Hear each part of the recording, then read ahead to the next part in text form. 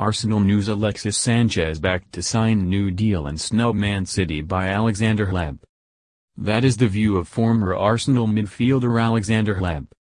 Sanchez, 28, was on leaving the Gunners on transfer deadline day after a bid totaling £60 million was accepted by Arsene Wenger's side. However, his move to the Etihad fell through at the last minute after the North London club failed to land a replacement, with a Thomas Lemar opting against a move despite Monaco accepting a £92 million bid. City are expected to come back in for Alexis Sanchez in January and could even sign him on a free transfer when his contract at the Emirates expires next summer.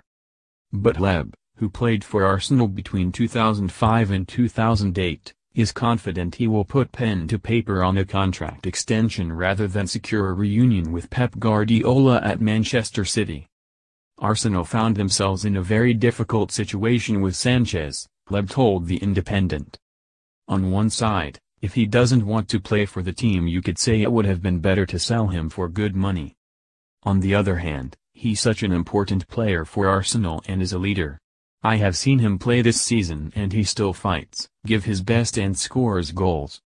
He looked professional rather than angry that he didn't get his move to Manchester City. I think he will wait until the winter, see how the team are playing and maybe sign a new contract. Why not stay at Arsenal?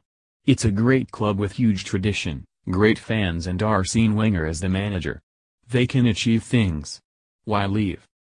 Up next for Arsenal is a Premier League clash with Brighton tomorrow,